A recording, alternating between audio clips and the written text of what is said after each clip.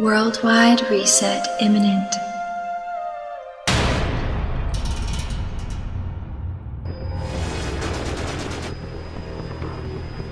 The Philippines has an ancient megacity hidden in plain sight. Over the past decades, rapid erosion caused by the loss of mangrove cover, coupled with the rising of the sea levels and devastating typhoons, have uncovered what appears to be massive man-made structures that had been hidden under the soil of Luzon for centuries.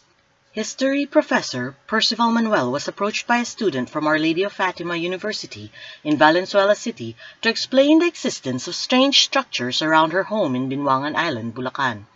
Organizing an informal exploratory expedition with the Kasaysayan Hunters group to which he belonged, the team was overwhelmed by the extent and size of the structures, which time-lapse satellite images showed to have been fairly recently exposed by the violence of Manila Bay waters.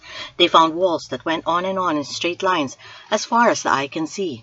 Flat, rammed earth lupang matigas platform islands with no elevations or dips, geometrically shaped with 90-degree angles and connected to the walls. Black sand islands over a kilometer long, completely surrounded by protective walls and connected to the rammed earth islands by the walls. Rivers and creeks that were guided and controlled by the rammed earth walls with 90-degree angles and sudden drops. Walls may be observed along Kalayaan Creek and numerous unnamed creeks and waterways. Along Binuangan, Lawa, Hulo, and San Pascual, rivers with earthen walls include Batasan River, Muzon River, Dampalit River, Tuliahan River, Maykawayan River, and Santa Maria River.